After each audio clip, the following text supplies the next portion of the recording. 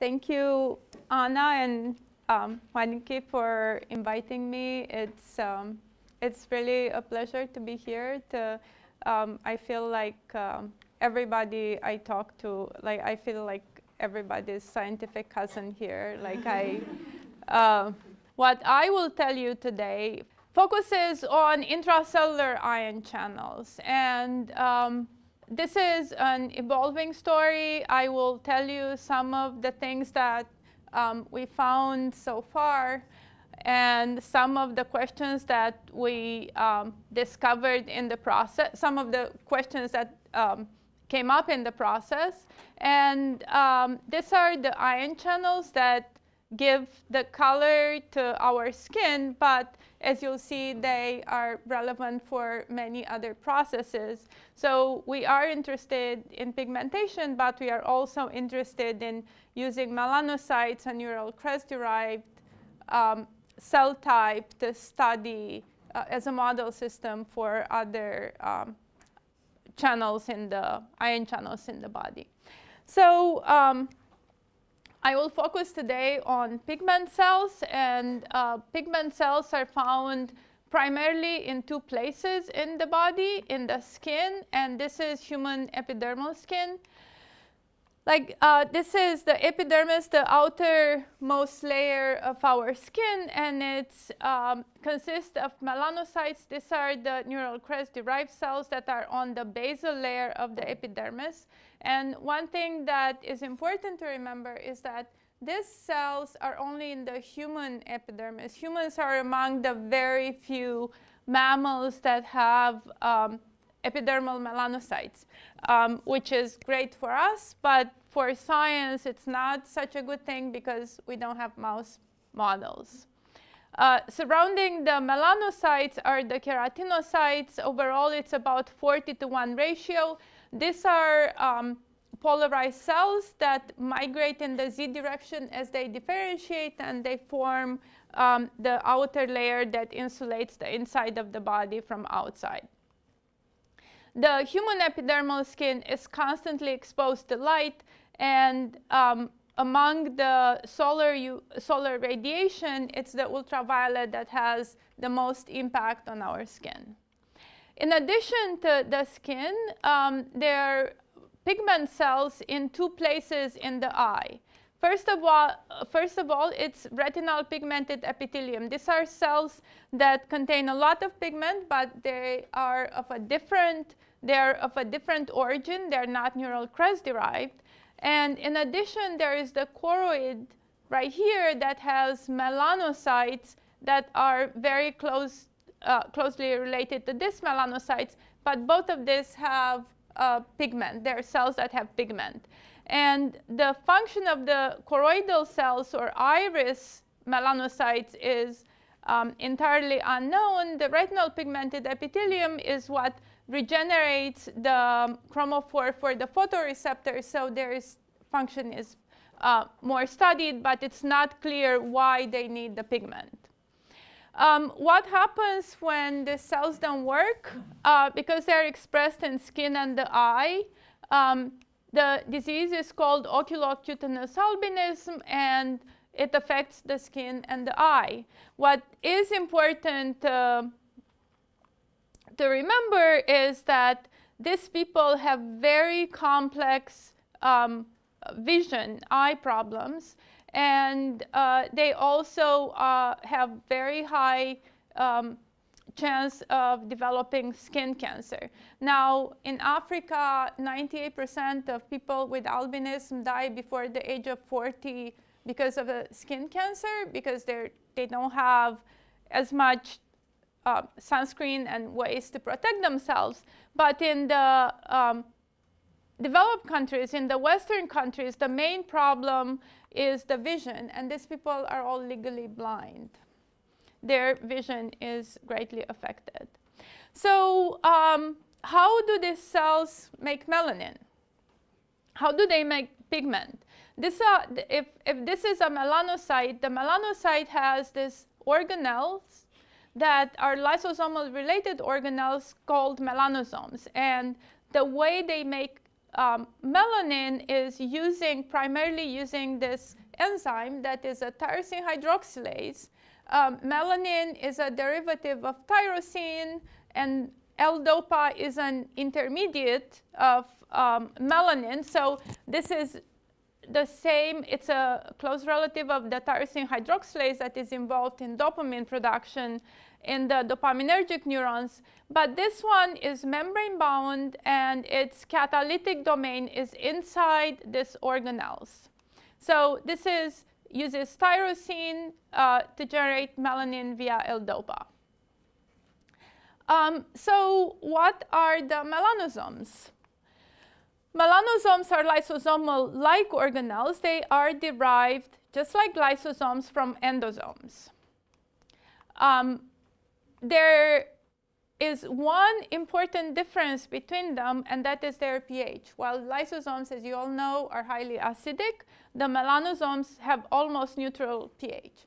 Well, this is a little strange because they both use the same vesicular ATPase to regulate their pH. So how can one have a much higher pH than the other one? Not only that this is not by coincidence, but it turns out that the tyrosinase is a pH-dependent enzyme, and it does not work if the pH is low. It only works at almost neutral pHs. So it's really important for their function to have the pH almost neutral. Now, melanosomes go through different stages, and as they develop, this is an electron micrograph of stage 2, 3, and 4. Stage 1 looks round just like lysosomes, and they have this layers. They have more and more melanin as they develop. So what is important for the rest of my talk is to remember that tyrosinase is the main melanogenic enzyme, and also that it requires a neutral pH. Now we wanted to know what causes albinism. And there was a review a few years ago, and I decided to take the genes responsible for different forms of albinism. There are 7 oculocutaneous albinism genes, not genes, types so far, and I'm sure there are other orphan ones. Of those, for OCA5, the gene is not identified.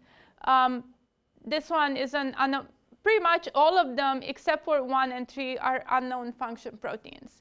So much to my surprise, when I mapped all these genes to melanocytes, they all seem to be in the melanosomal membrane. So this is the tyrosinase. Mutations cause oculocutaneous albinism type 1. This is a tyrosinase-related protein. It's thought to support the function of tyrosinase. Again, not sure exactly what it does, but mutations cause OCA3. Now, OCA2, it's caused by this 12th transmembrane protein that it's known to be in melanosomes. There is another unknown function transporter, SLC45A2, that mutations in which cause OCA4. And this one is an odd relative of NCKX family with unknown function and localization. I mean, it's in melanosomes, but it seems to be in other organelles as well.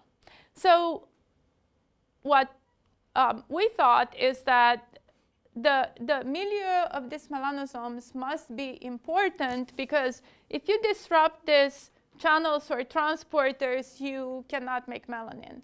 So there must have some kind of a role in regulated, the milieu must be tightly regulated.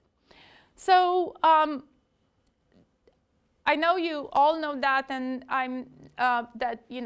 the ion channels are important, but when we started on this project, we realized that they're actually, in addition to the channels and receptors that are at the membrane that lead to cellular responses, that is what we've been studying for a long time, They're actually ion channels and transporters in all these different organelles in the cells that they also can lead to cellular responses, sometimes fast cellular responses, similar to the one on the plasma membrane. Well, these are a lot more challenging to study because, as you were saying, it's hard enough to patch a cell. Imagine this tiny organelle. However, this has been done before. So one method that people did before was to isolate organelles and then to patch the isolated organelles. This is the case for mitochondria. This is, we are just talking about Yuri Kirikok in 2004. This is how he identified the calcium uniporter and characterized the channel. Another possible, the same method was used for lysosomes. That's another, so you see, like if you can patch a mitochondria or lysosome, pretty much you're gonna have a Nature paper. This is a little, 2008, and this is how CLC7 was identified in liver lysosomes isolated from liver. Well, more recently, another method was published, and that is to patch clamp organelles that are attached to the cell. How was that possible? That was possible with vacuolin, which is a chemical that enlarges lysosomes. So once people figure out that you treat cells with vacuolin, that enlarges lysosomes, and now from 100 nanometers, you are around 1 to 3 microns if you're lucky, okay? So this is the first paper published with this technique. And there were maybe like 6-7 years when everybody ignored this paper. Well, I don't want to say we were pioneers because there are people who looked at lysosomal ion channels, but we got the idea if they can patch lysosomes, maybe we can patch melanosomes. Well, I wouldn't be telling you the story if we couldn't patch them. This is a melanocyte, and these are the melanosomes inside, and this is a melanosome in the patch pipette. So we started with OCA2, and again, I wouldn't be telling you the story if it wasn't for an amazing graduate student in the lab who actually liked the challenges, technical, scientific, any kind of challenge, and he was incredibly perseverant and resilient in patching those. So the OCA2, the P protein, was identified as a naturally occurring mutation in mouse. This was cloned in ~93. This is its predicted structure.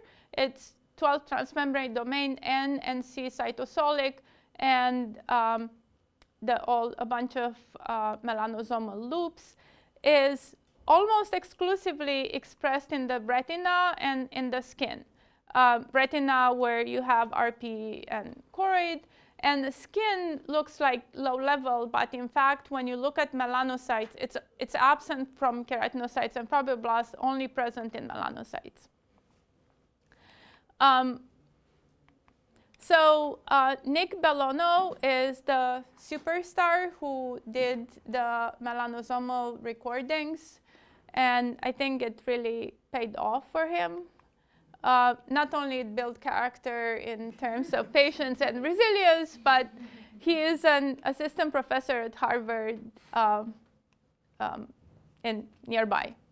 So what we did, we took OCA2 and put GFP on its C-terminus, and we took advantage of the fact that melanosomal protein are localized to lysosomes in non-pigmented cells. And lysosomes, as I told you, can be enlarged with vacuolin. So when we express them in 293 cells, this is the bright field. I know it's hard to believe the cells are alive, but they are alive. This is how OCA2-GFP looks like. And you see all these enlarged lysosomes. So what Nick did was he looked at, with one pipette, he put the cells were attached to the glass, and he used the pipette to do like microsurgery, to cut a little slit in the membrane. And then with another pipette, he would push the enlarged lysosome just out of this part of the membrane, out of the slit. And right away, he would exchange with the memory manipulator, he would exchange the pipette with a clean pipette and come back to the same position and patch the lysosome. Now, you realize that this sounds a lot easier than, it's a lot easier to describe it than to do it. This is an example of a cell that contains both a lysosomal marker and also OCA2-GFP. One thing to mention before I show you the recordings is that in the case of an organelle, the current conventions are different. So if this is the IV, then the inward current, it's by convention, it's either positive ions going out or negative ions going in, right? The opposite of plasma membrane. The outward current, obviously, it's the opposite. So here are the recordings from lysosomes. When we apply a step protocol, there's nothing in the mock transfected cells, but there is a significant current when we express OCA2-GFP, and we see the same thing when we apply a ramp. This is the background current, and this is the OCA2, the current that appears when the cells have OCA2.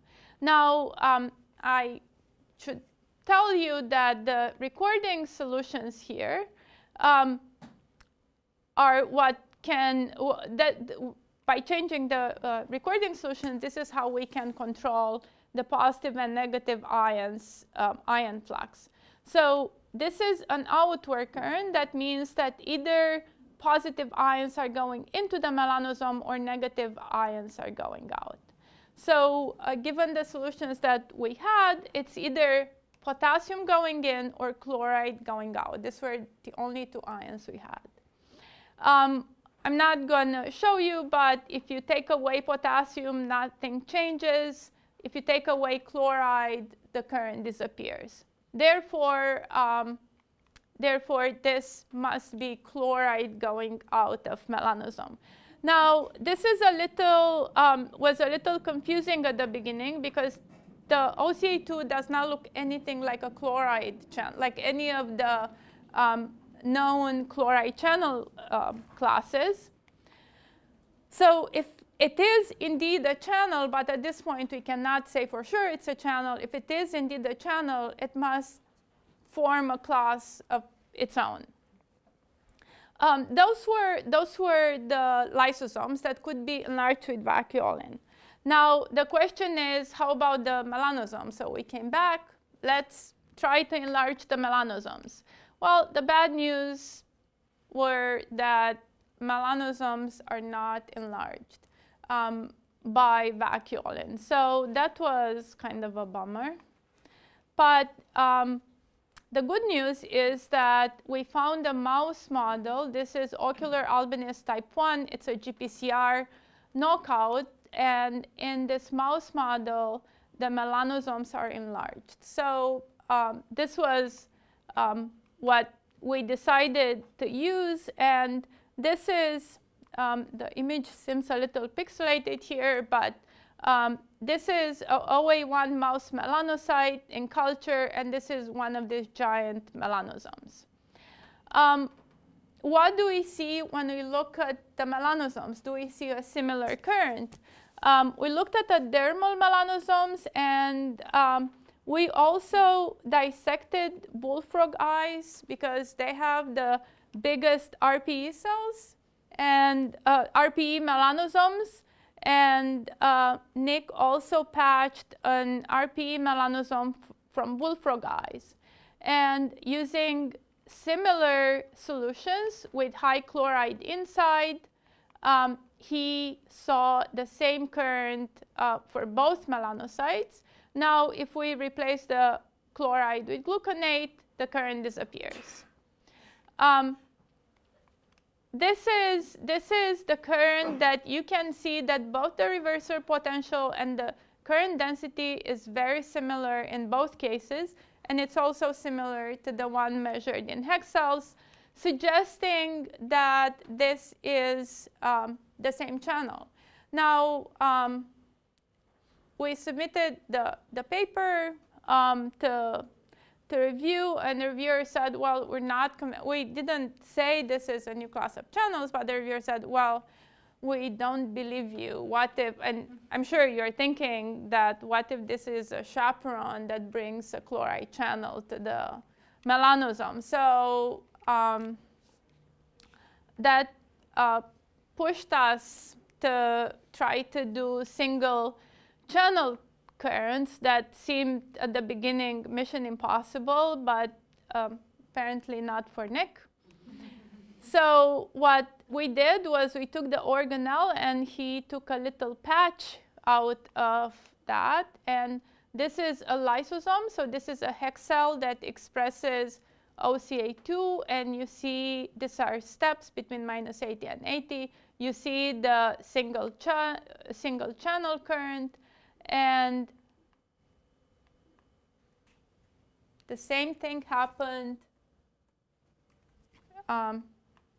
The same thing happened in dermal melanosomes. In this patch, there are two channels, so they're open 1 and open 2 state, but it looks very similar. One question that now we are able to answer is this a channel or a transporter? And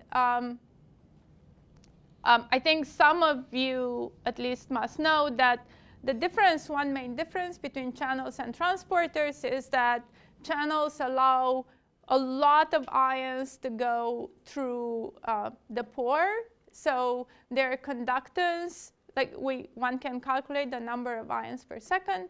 So the number of ions per second is much higher for channels than for transporters.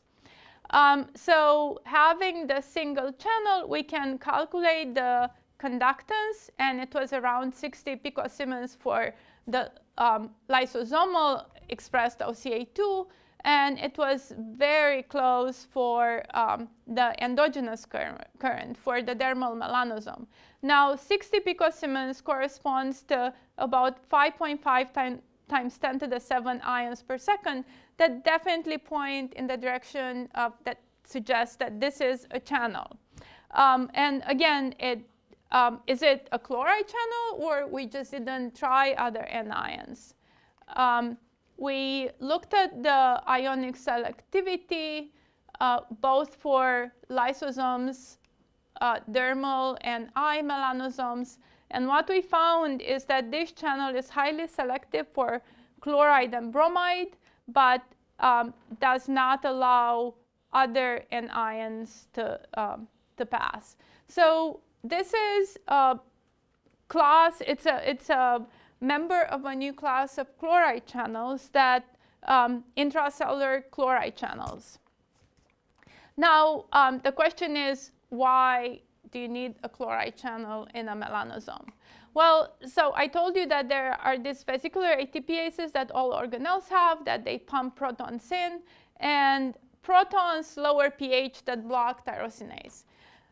So maybe the difference between a lysosome and the melanosome, the way melanosomes could increase their pH is using an anion channel. So anion channels can regulate organelle pH, and this has been suggested before. And this could be responsible for the increased melanosomal pH. I will show you in the summary how exactly, so the chloride channel allows negative charges to leave, right? Leaves the inside with an excess of positive charges. This being electrogenic will pump less protons. So we wanted to test this hypothesis to see if OCA2 opening leads to a decrease in membrane potential and decreased activity of vesicular ATPase, which will increase the tyrosine. So this was our hypothesis. And what we did, we tested using two different methods if the pH of, if OCA2 expression changes the pH of the organelles. And this is one of the methods. This is the fluorine lamp 1. And we apply BAF-A, that is a pH ionophore that basically increases, this is the maximal pH. And you can see that when we express OCA2, you see in here expression of OCA2 increases the baseline pH, almost close to maximal. Now, I didn't show you that we were trying to figure out if this is a chloride channel, where is the pore? And we went to the database for albinism, and we found different mutations. We introduced the mutations in OCA2. Many of them interfered with the localization, but this one, V443I, it was localized to melanosomes, but did not have chloride conductance. So you see that if there is no chloride conductance, there is no OCA2-mediated increase in pH. So this is the inactive mutant, V443I. OCA2 increases the pH. And we also used a chemical indicator. This is lysosensor that allowed us to calibrate the pH. And you can see that it's an increase in pH from about 5.2 to like 6.7, mediated by OCA2, which could account for the difference that we see between lysosomes and melanosomes. So these were the main experiments that led us to the conclusion that OCA2 is a melanosomal chloride channel. Sorry.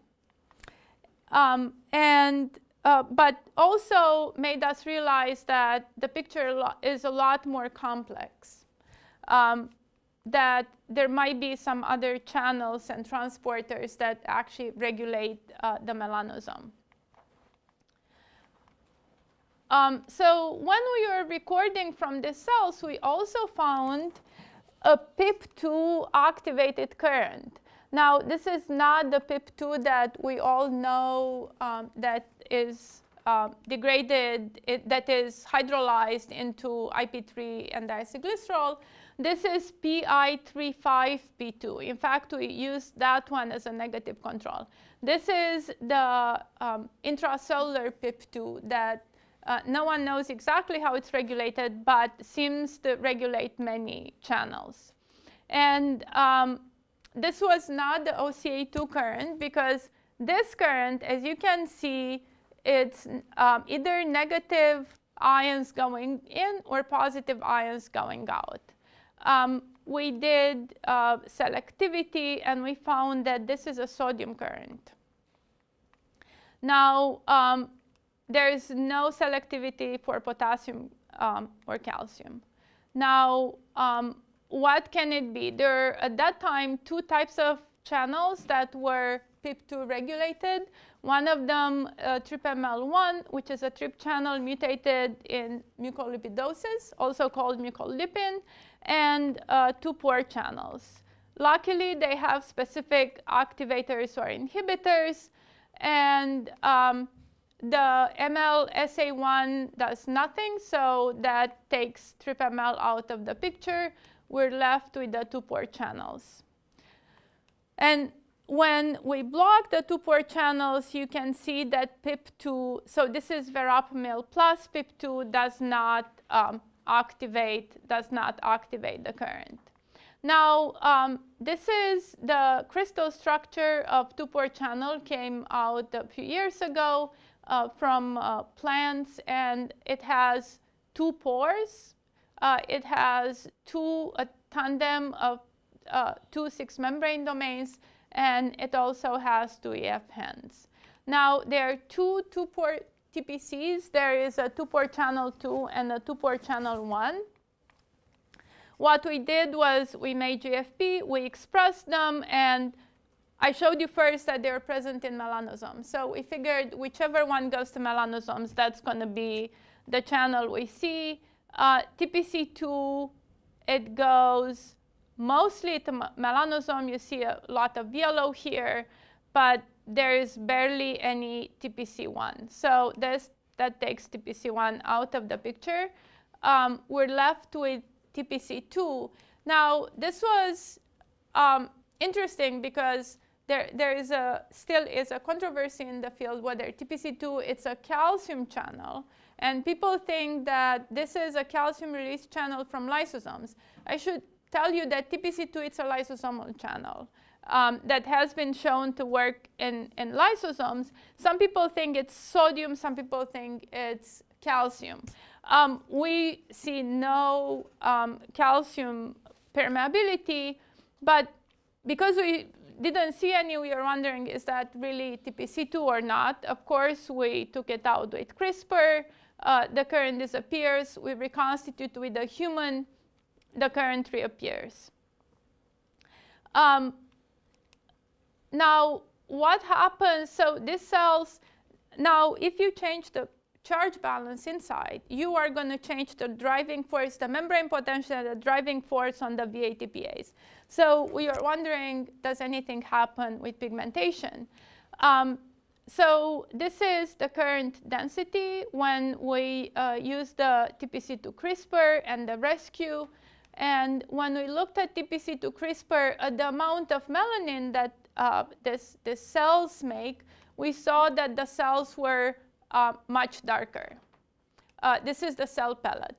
Now, I didn't show you these measurements for OCA2, but in contrast, exactly the opposite of what we see for OCA2, we see that the membrane potential, the melanosomal membrane potential in the TPC2 CRISPR cells is lower than in the control cells. A few years ago, there was a genetic study that showed that this TPC2, two-port channel 2, is associated with hair color and skin color in Icelanders. So we are wondering, how does that work? How does TPC2 work? And I guess that was the first obvious experiment that we are lucky enough to that worked. So of course, pH. So membrane potential is changed, driving force on the VATPase. We measure the pH of TPC2 CRISPR cells and of the control cells. And sure enough, the TPC2 CRISPR is increased. So remember, the OCA2 expressing lysosomes, melanosome had higher pH. Here, the knockdown has higher pH. So that suggests opposite directions. So the summary of those two channels is that OCA2 increases pH and pigmentation, and TPC2 decreases pH and pigmentation. So this is a positive regulator. TPC2 is a negative regulator. The way they do it, both is by changing the membrane potential in opposite directions, and that changes the driving force on the vesicular ATPase that allows more or less protons to come in, and that regulates the activity of tyrosinase.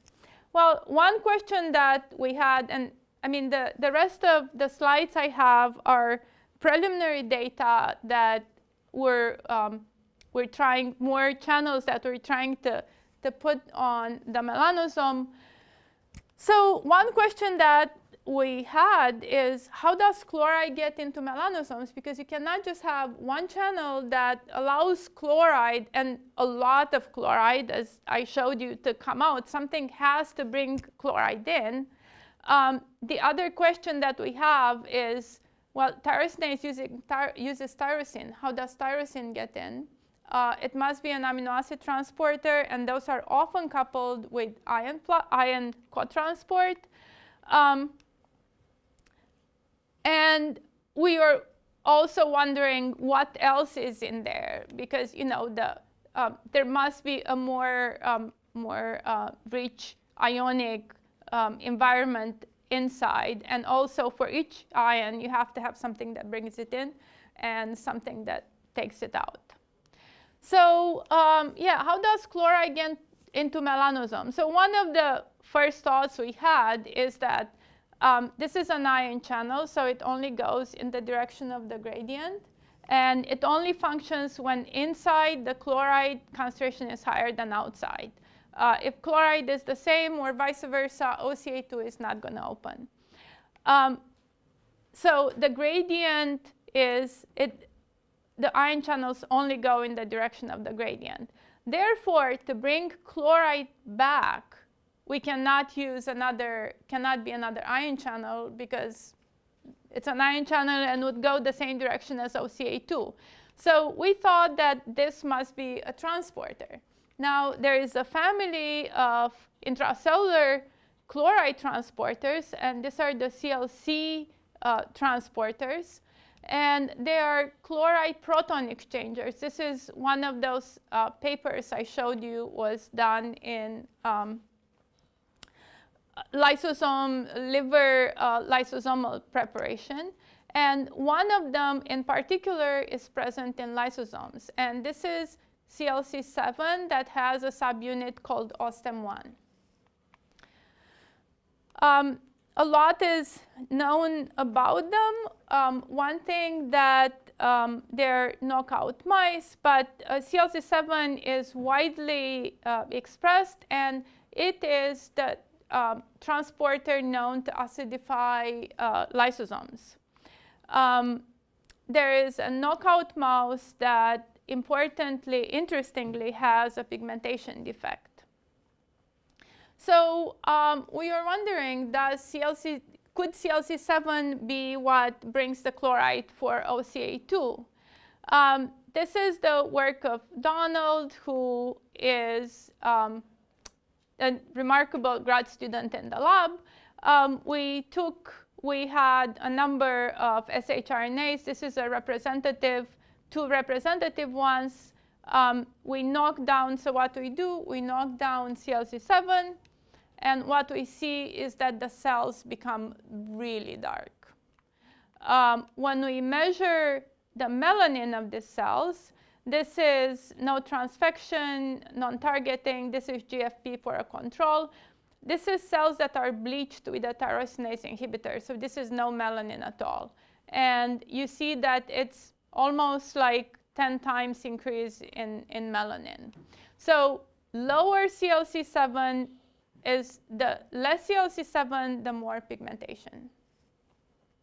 Again, CLC7 is the transporter that acidifies lysosomes. So less acidification, more pigmentation, so we're going in the right direction.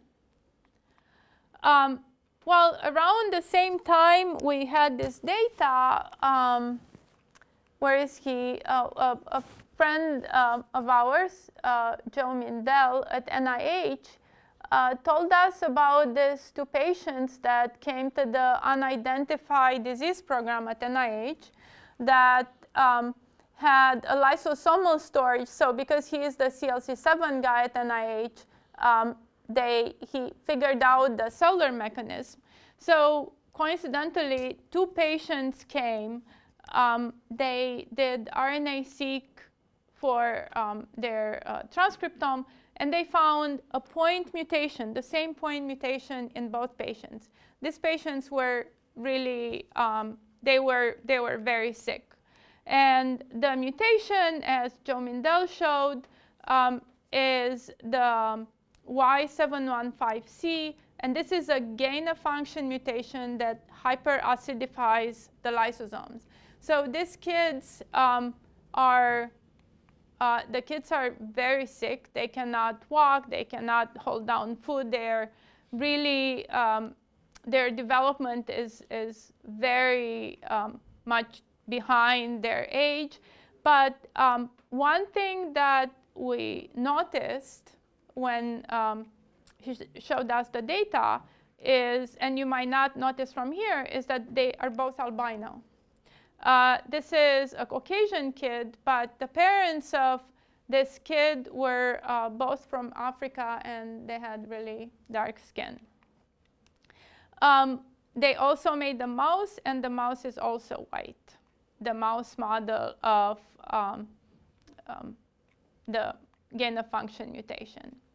So we were wondering if CLC7 is in melanosomes. How can CLC7 regulate? So there are two possibilities. It's either in melanosomes and does what we think it's doing, or it's in lysosomes, and somehow lysosomes talk to melanosomes, which seemed a little far-fetched. So when we looked at lysosomes, we saw, so this is CLC7 with the GFP, and this is OCA2. So the same melanosomes, I don't know if you can appreciate the pattern in these areas where you can see individual puncta.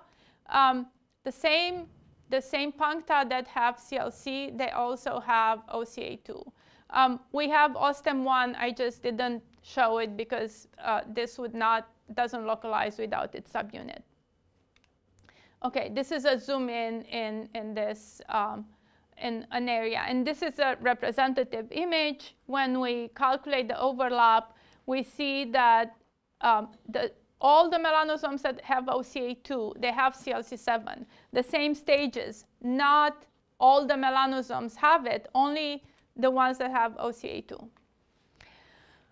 Well, does CLC7 regulate melanosomal pH? Well, that doesn't, we're still in the process of looking with genetically encoded indicators. It's not as easy as we thought it would be, but we did some quick experiments with the lysosensor.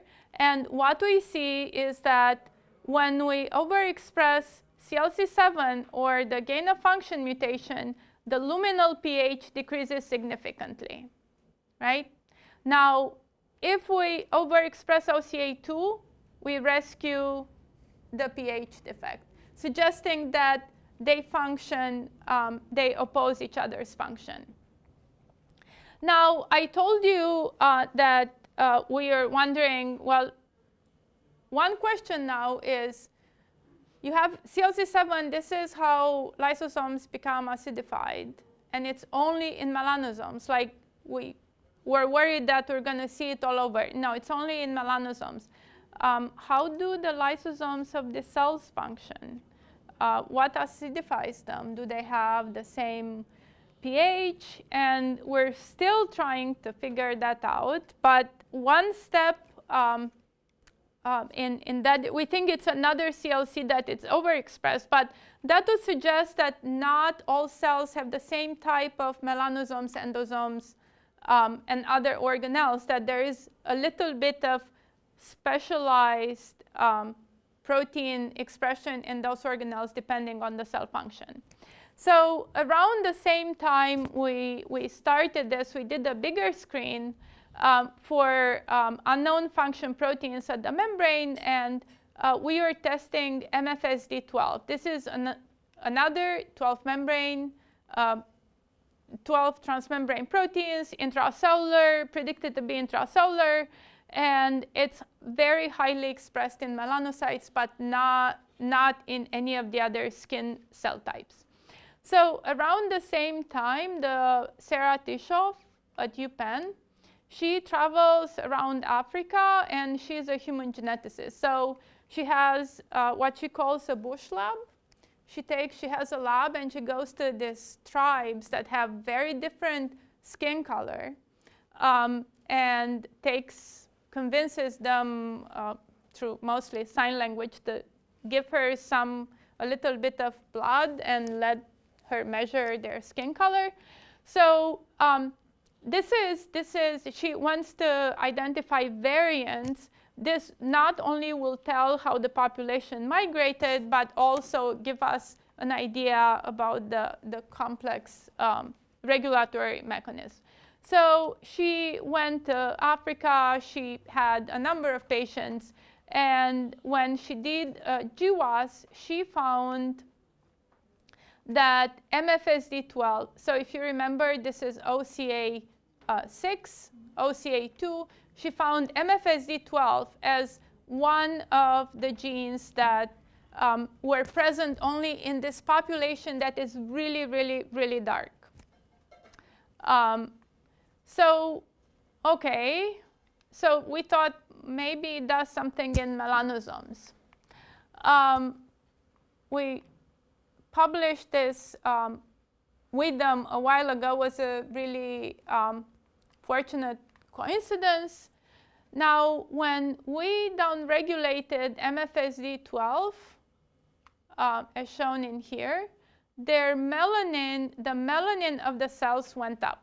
Okay, not as much as for CLC7, but the melanin of the cells went up. Now, the really big surprise was when we look at MFSD12 and try to localize it with melanosomes. No colocalization.